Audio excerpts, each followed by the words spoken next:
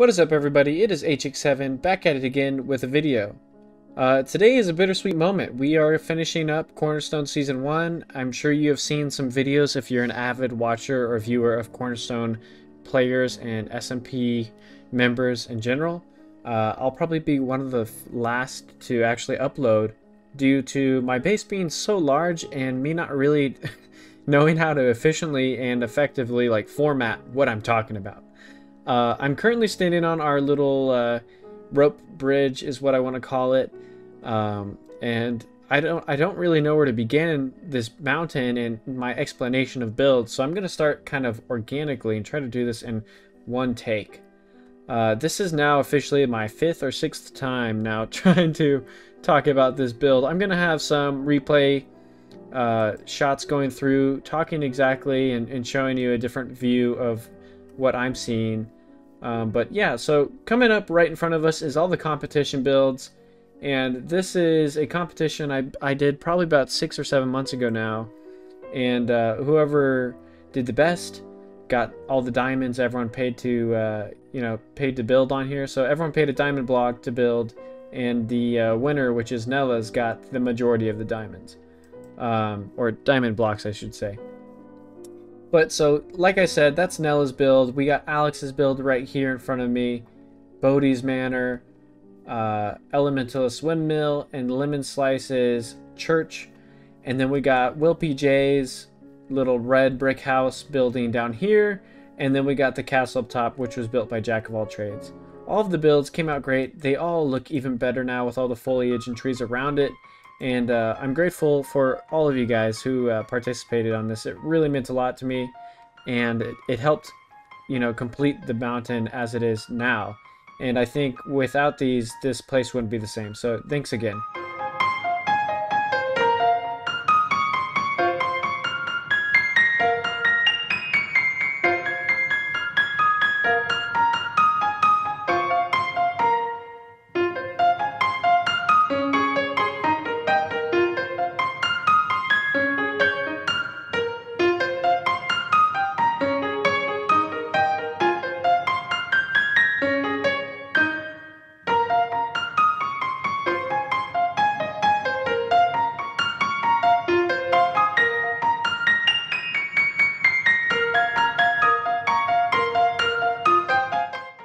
Okay, so now flying down below, we are going to go to the reactor. The reactor is like the headquarters for Hicks Mountain, in my opinion. It is where I have all of my main storage compartments, and it has all the little secret tunnels that lead throughout the whole base too. I'm not going to go too in depth with that because I've already tried, and it really gives me a lot of anxiety trying to name and label everything, and I end up slurring my speech and it sounds terrible. So I'm not going to do that. But this is the reactor. I got the masons, I got the guys, the armorers and all the toolsmiths and stuff in that middle part right there. And then we got just the organic compostable items right with the haystack, or the hay roof is what I'm trying to say. But yeah, like I said, the reactor is the headquarters. Right off in the distance too, we get a beautiful view of Jack's cookie platter. I'll fly over there because it's not going to be included in this replay. But this was such a fun little thing Jack did, and he put it right on the peak of the mountain, and I had to move it somewhere because I wanted the peak to remain the peak, but I wanted to have a memory of this. So we put it on a nice gold pedestal, and now it's going to live in Cornerstone infamy. So that is the reactor and cookie platter. Also the polar bear up top.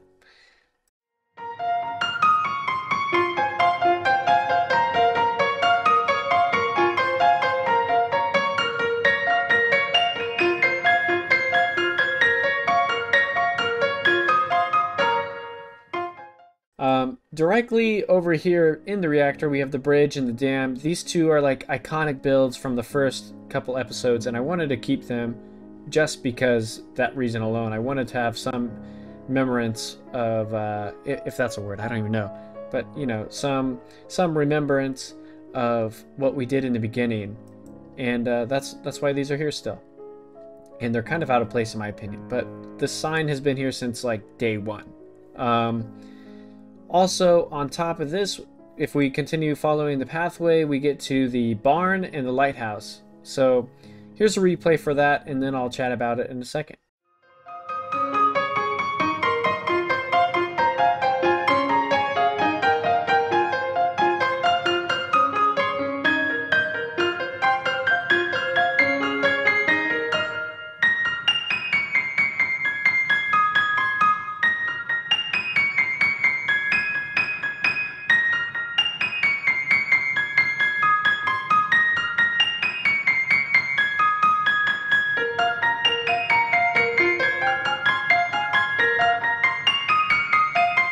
Okay, like I was saying though, the barn took so long to finish, and we really like just I put it off. You know, I wasn't happy with, like, I liked the base a little bit, but I wasn't sure what I was gonna do with the roof.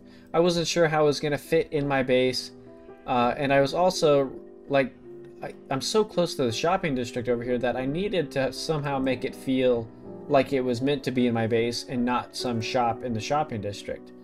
So I ended up doing a lot of terraforming here. I dug down, I built a retaining wall back here and littered it with trees. And then come the big dig with the reactor hole, I ended up moving all the animals over here, and I needed a place. So that's kind of what pushed me to finish it. But then I had this big gaping hole right here on the side of this mountain, and I needed to cover it up. So I kind of blended it in with the terrain over here. But I saw this part and I was like, dude, this is going to be perfect for a lighthouse. And that's where the lighthouse came to be. And I couldn't be happier with this build in general. It's just so freaking cool and gorgeous looking, and it really turned out good. So that is the barn. Okay guys, so let's say goodbye to that one take thing. It is now my second take. Or at least in terms of, you know, editing. I'm going to have 2 separate clips to edit.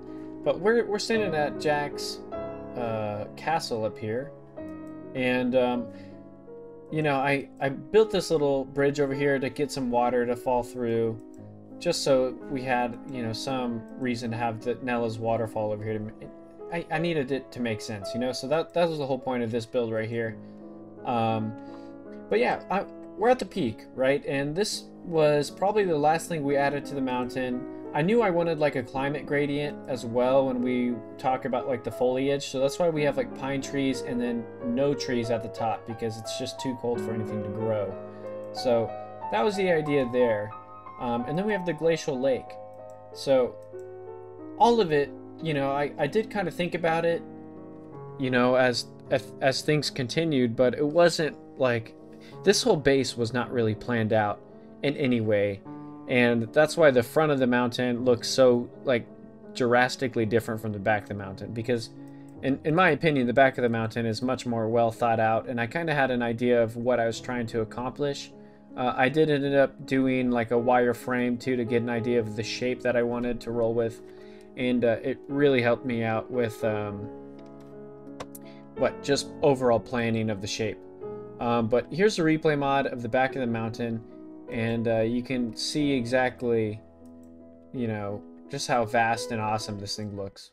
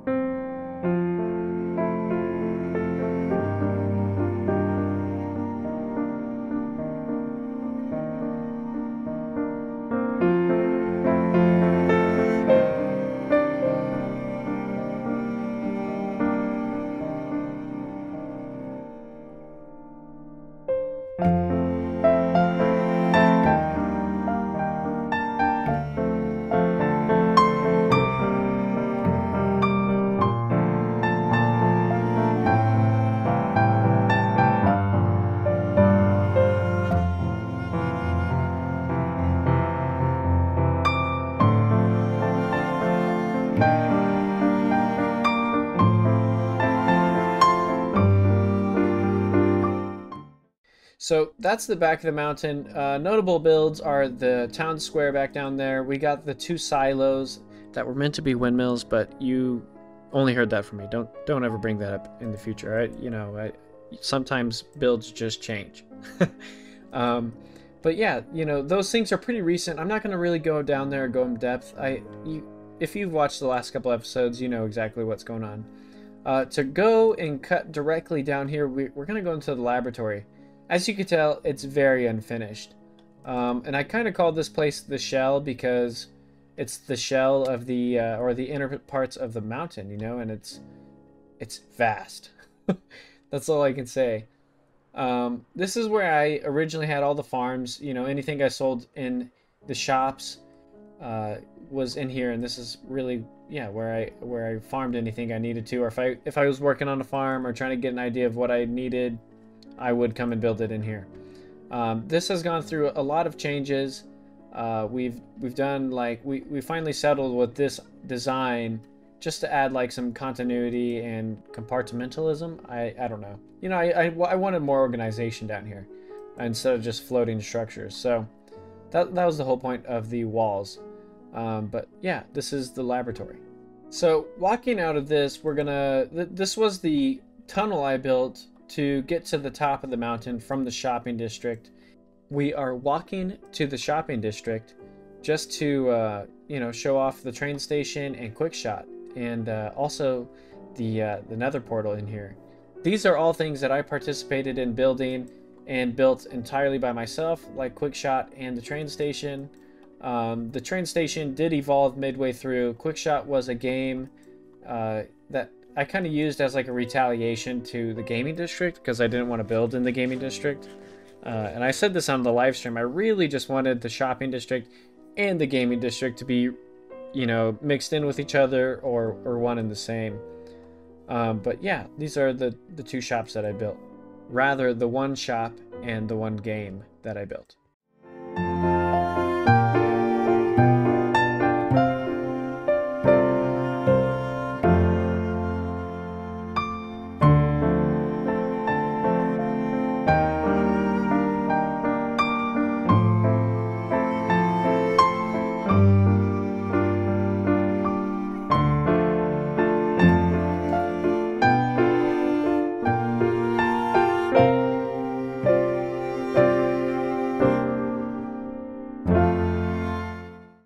Now, coming over here, I really, like, this has gone through a large evolution, I think, in terms of this, just the season, you know. We started off with a pathway that went around, and we had a chicken shop and, you know, an iron shop. We had a bunch of stuff that got torn down and moved or just tucked away in the chest. But now we have just the grand entrance, I think, is the way I look at it, and you'll see it in the replay here. But it just turned out so nice, and it really is, in my opinion, just very like professional feeling, you know, and I couldn't be happier with how this place turned out. The whole pile of diamonds and netherite and emeralds up there is from all the fallen players that we lost throughout the year and a half this season has been going. So that is an insane amount of diamonds for everyone to see.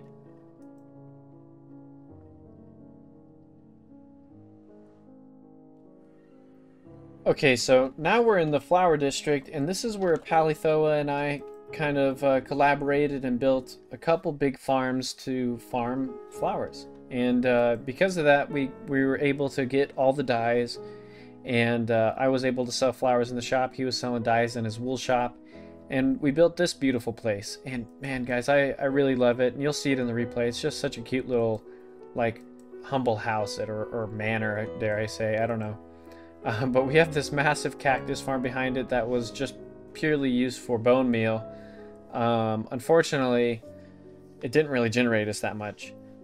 But Chuckles joined later on, and all the Aussies joined later on, and he ended up building a moss farm over here that is like fully sustainable and produces enough moss to create bone meal to keep it running indefinitely, and, you know, have some bone meal on top of it. So now because of that, we never ran out of bone meal. So here we are in the nether portal of Hicks Mountain. This has been here since, you know, really early on. I built this cave that originally led to the ravine back here. And, you know, Hicks Mountain needed a lot of stone, so this ravine really just turned into a massive pit mine. So let's go down there. I always like to showcase how much I dug out, because it's kind of insane when you see how much there's just missing. and I've added to it, and I've subtracted from it. You know, there's a lot that went on here. But this is the inside of Hicks Mountain.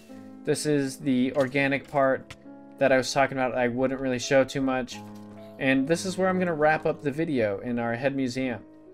As always, guys, this has been an insane journey. This has been a ton of blocks and a ton of mining and a ton of time put into just getting this, you know, this area beautified and built up. And, you know, it was such a fun time doing all of it. But this is where I'm going to leave all of my inner chest innards, I guess, and I'm going to throw all my armor up right here on an armor stand, and this is where I'm going to call a quits. It has been a fantastic last year, and I don't know, I say 6 months, but, you know, it's been a long time.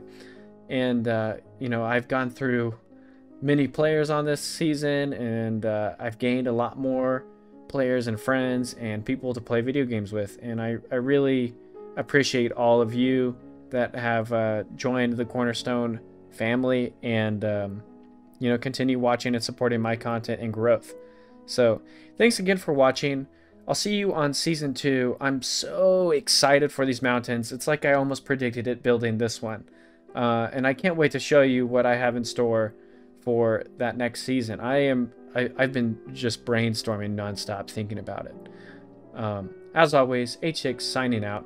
Have a great, lovely day, and here are all my stats. Peace out.